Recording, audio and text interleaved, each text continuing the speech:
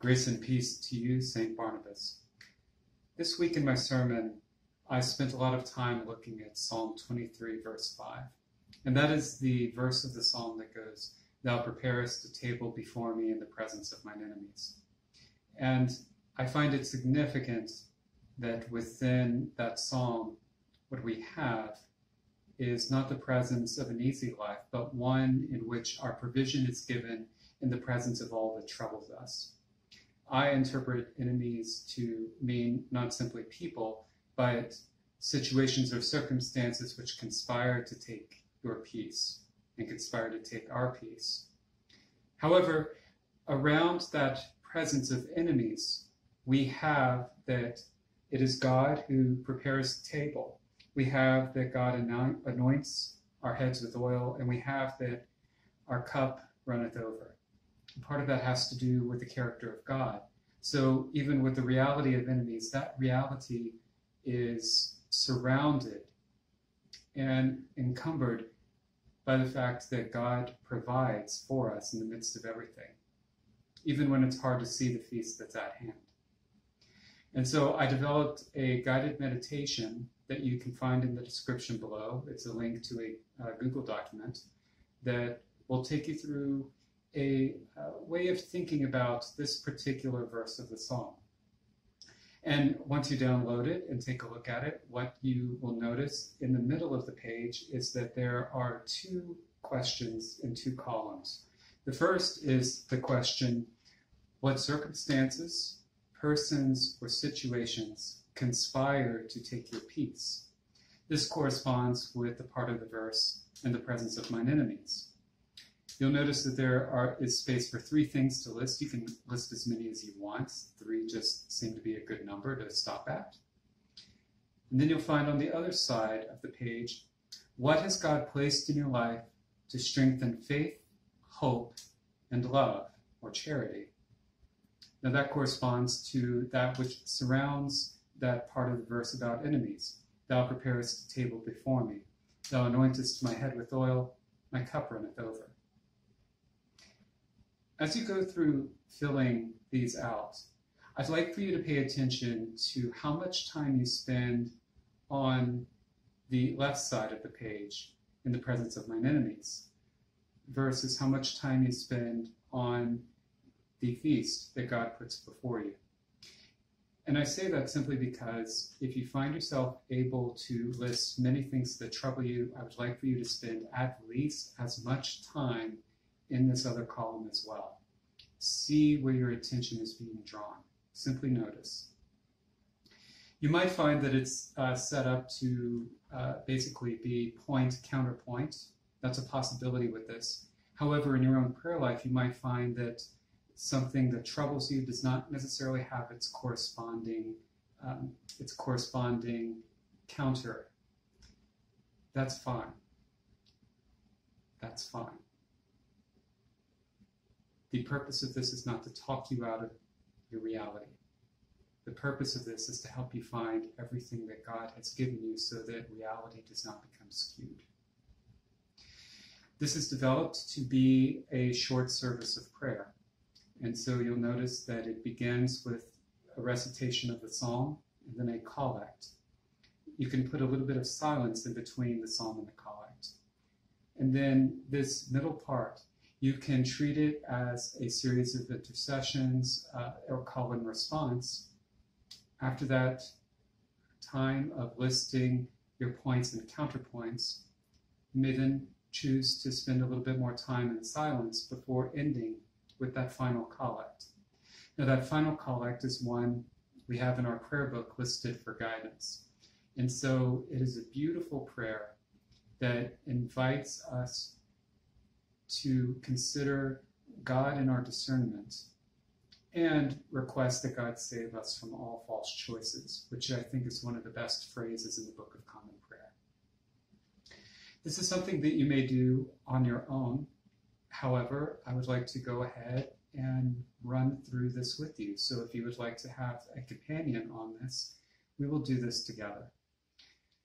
I will put about a 15-second silence between the psalm and the first collect, and then we'll have about 3 minutes to to spend with these questions. What circumstances, persons, or situations conspire to take your peace? What has God placed in your life to strengthen love, faith, and hope? And where might you find a point and counterpoint in all of this? We will then end with the collect. And so I invite you into a moment of silence as we pray.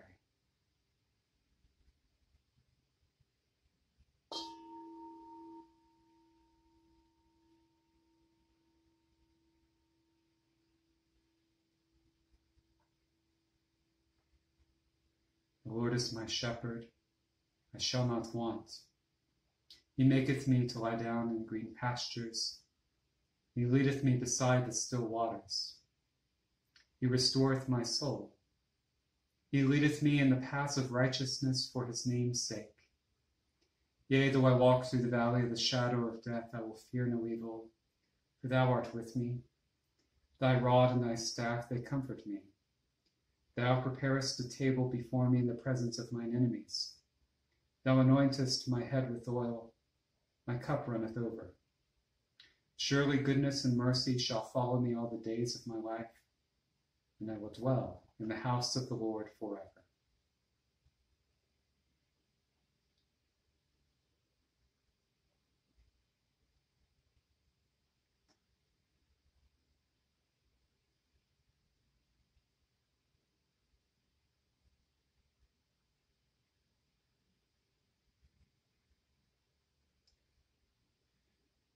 O God of peace, who hast taught us that in returning and rest we shall be saved, and quietness and confidence shall be our strength.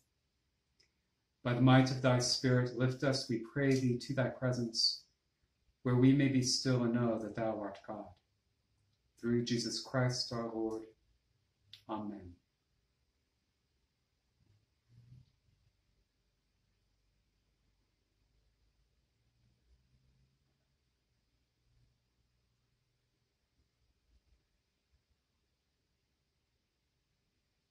I invite you to consider what circumstances, persons, or situations conspire to take your peace.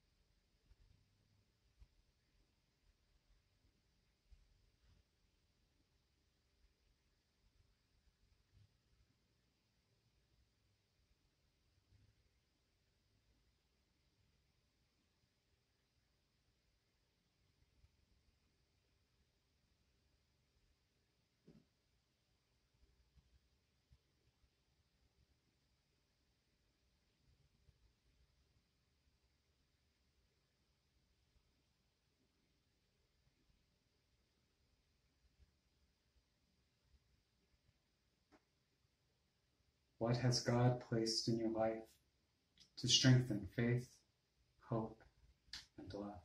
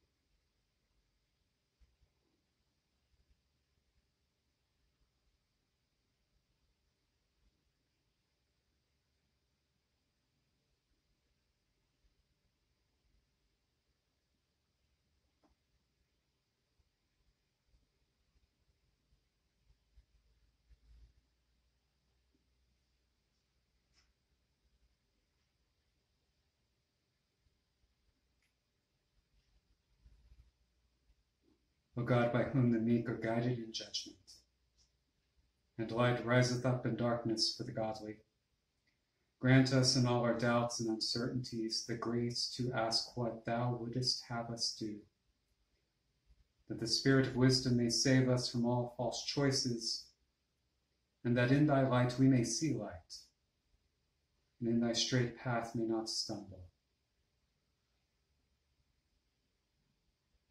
All this we ask through Jesus Christ our Lord. Amen.